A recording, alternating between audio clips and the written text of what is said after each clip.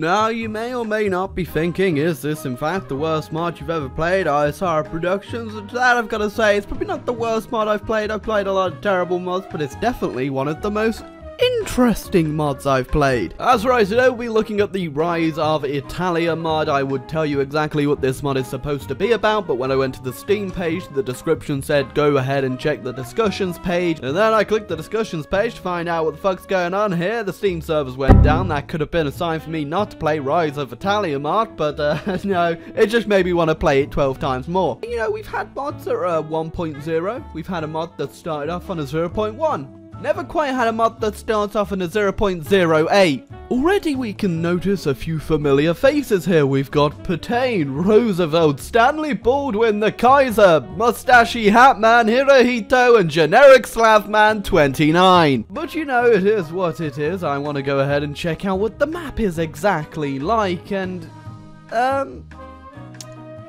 it's not the worst old history map I've seen. There are quite a few familiar faces here. One of my favorite things to do in a new mod is to check the ruling parties and ideologies of the countries around. It's a good way to check exactly just how much love the mod developer has put in. Like, they've made Britain a republicanist, Siam's an authoritarian dictatorship, and Indonesia is a...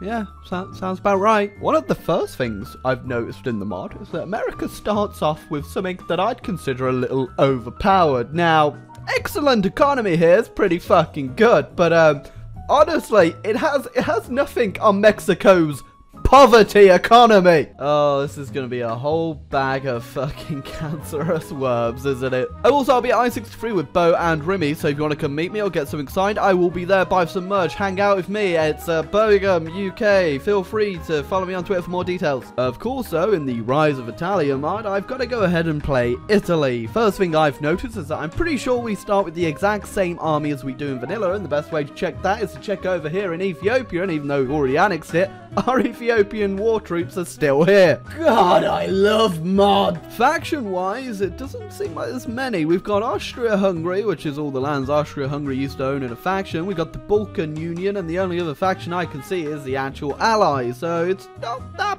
bad. I don't know what the fuck's gone on in this world. I love a mod developer who can future-proof their mod, as you can see here in the Russian focus tree. We've got White Russia, Red Russia, Black Russia, even room for Pink, Purple, and Rainbow Russia. Wait, no, not Rainbow Russia. So I can only assume there was some sort of great war fought at some point, because once again, I don't have a fucking clue what's going on in this mod or what the premise is. But I know that Philip Patain is in charge, and it would take a geopolitical disaster for him to get in power. Wait a sec, isn't this just the base French focus tree with a few things renamed? Oh my fucking god. Well, I thought poverty economy was bad, but boy, wait until you meet depression economy. Not entirely sure what the game means by Britain being a republicanist party. I'm assuming they mean conservative, but it would be very odd if Britain was a republic, because they still have King George over here. Shh, nobody tell them I'm still in power. The Italian focus tree's here, though. Not entirely sure exactly what the fuck's going on over here, though. It just fell off the fucking earth. Wait, am I reading this properly? So Italy gained independence and formed during the Napoleonic Wars, and then their leader killed Napoleon Bonaparte This is what this mod is based on. This is what this mod is based on. America's gone nationalist, and it's led by a fucking priest. Yep. Welcome to the mod. I was wondering how quickly it'd be before Mussolini showed up, but it was a month from the start date, and we've already found Mussolini. Two paths in the focus tree here, either statism, which I unfortunately can't do because error, missing party name, mutually exclusive with nationalism. Oh, wait a sec, I just noticed in my decisions I can build up the economy and go to excellent economy if I just have 700 political power, so don't mind me, just gonna go ahead and go AFK for like 2 minutes. Wait a sec, if I do nationalist uprising, I get 52% war support and 26% stability. Why are they such random numbers? My current ruling party is the Partito Nazionale Stato, led by Benito Mussolini, but I want to be led by the Partito Nazionale Italiano, also led by Benito Mussolini. Italian politics, everyone. Now, I don't know if I pointed out already that this mod's a bit overpowered in terms of focuses and national spirits, but it's kind of a bit overpowered. Anyway, don't mind me basically cheating here.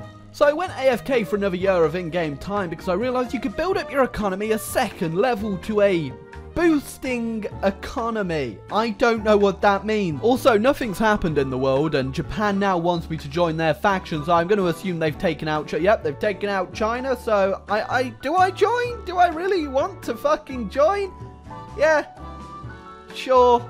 Why does it France is it? I was gonna kill France. Do I pick Armored Warfare and get 250% research bonuses for armor? Or do I pick Guerrillampo and get 250% armor bonuses for technology? Which one do I pick? Well, jack shit has happened in the world. It's 1941. I guess I might as well invade Austria. So Japan declared war on Britain, and now they're getting navally invaded by Spain. Everything makes sense. My war, on the other hand, was, it was incredibly boring. Oh my fucking god. They capitulated. Oh my fucking god! Well, Britain's dead. Got taken out by France and Spain, so the only other person we declare war on now is Germany! What fucking world are we living in? I also just noticed that Romania is called Eastern Rome. So Germany joined the Balkan Pact, which is just a whole bunch of fun for me, really, because now I just get all this land for free, and it does still not make me want to kill myself. So I haven't moved on this front at all because the AI actually built forts all along the border. But I have a very, very sneaky plan. We're going to invite France into the war now because I didn't invite them because, you know, why would I want the smelly French involved? And we're going to see if we can take them on a two-front war. And wait a fucking second. They just took all their troops off the border! Oh my fucking god. Oh my fucking god! Yeah, I'm sorry, Eastern Rome, but I can't live in a world where Romania's called Eastern fucking Rome.